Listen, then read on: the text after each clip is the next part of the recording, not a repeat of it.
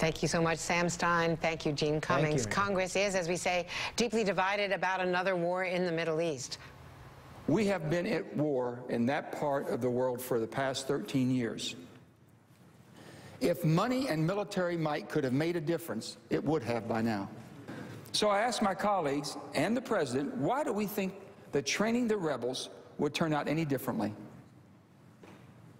In West Virginia, we understand the definition of insanity. Senator Joe Manchin, a member of the Armed Services Committee, at that hearing yesterday and on the floor today, joining me now. Senator, thank you very much. You have raised the alarms. The definition of insanity is doing the same thing over again. You know, I just caught part of the president's speech, which I thought was a very dynamic speech again. He's been spot on except for this one thing. When he talks about the uniqueness of our military, we are very unique in our capabilities. What we're not unique in, Andrea, is basically training, arming people in that part of the world and expecting them to work with us and be part of our ally. That hasn't worked. We've had 13 years of experience, 8 years training, arming, feeding, clothing the Iraqi army of 280,000 persons at the cost of $20 billion. And we see the first challenge they had, they turned-tailed and ran and left all of their equipment that we supplied and gave those new arms that we gave them to ISIS. I'm just saying the uniqueness I hope that we have as a negotiating power, as a military, and as a country, the strength of our country, is to get the Saudis involved, get the Turks involved, Egyptians and Jordanians, not just in rhetoric, not just in promise of we will pay some or we will contribute to this. They should be the ones that are training. They should be the ones that are arming. We should use our unique capabilities to coordinate and help them do that. But if they can't get them to do it, what makes you believe that we can? We haven't been able to do that.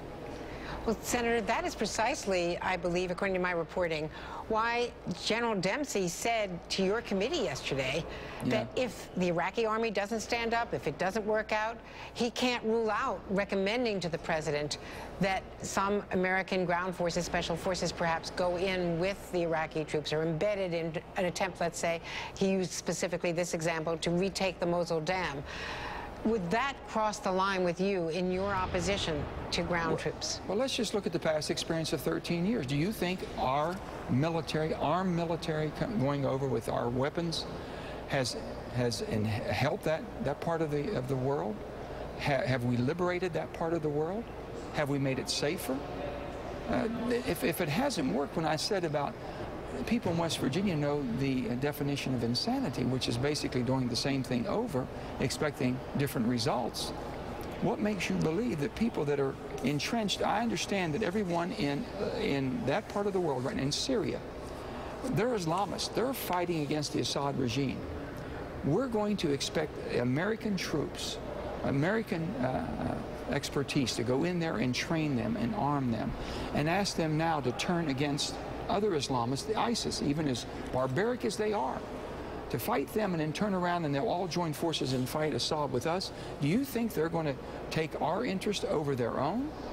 And none of this makes sense to me, and unless people that live in that region, people that have at stake, I would be very concerned if I was living in Saudi Arabia and I was a Saudi.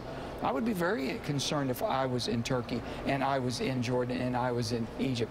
All of the surrounding countries should be concerned.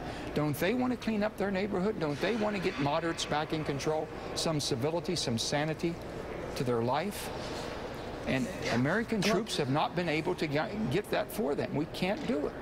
Senator, let me play a bit of what the president just said, just to recap and get your response on the other side. But I want to be clear. The American forces that have been deployed to Iraq do not and will not have a combat mission. They will support Iraqi forces on the ground as they fight for their own country against these terrorists. As your commander-in-chief, I will not commit you and the rest of our armed forces to fighting another ground war in Iraq.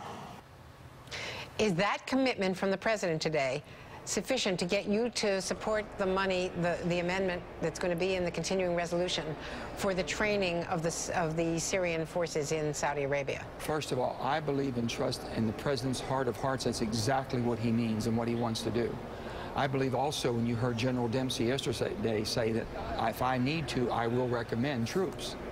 So it might be out of our control, the president's control, or anyone else. Once we get our people, Americans, in harm's way, I don't want to belabor this, but you know, I'm still, and Andrea, I don't know if you remember the Vietnam War, how it started as an advisory role. We did not have a military role to be played there. Simply an advisory. You're a no vote, Senator. I'm saying it, but simply, I am a no vote. But because I'm giving you reason, I'm giving you history here. I get it. We got drawn into Vietnam as an advisory role with South Vietnam. I'm not saying.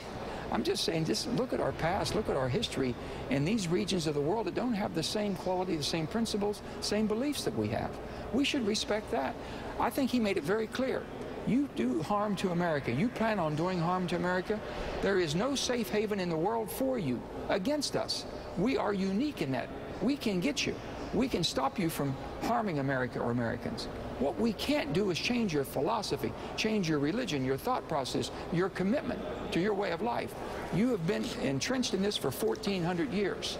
We're not going to be able to do it in 13 years, almost $2 trillion, almost 7,000 American lives and the blood that's been shed, over 50,000 wounded. Don't you think we should have learned something, Andrea?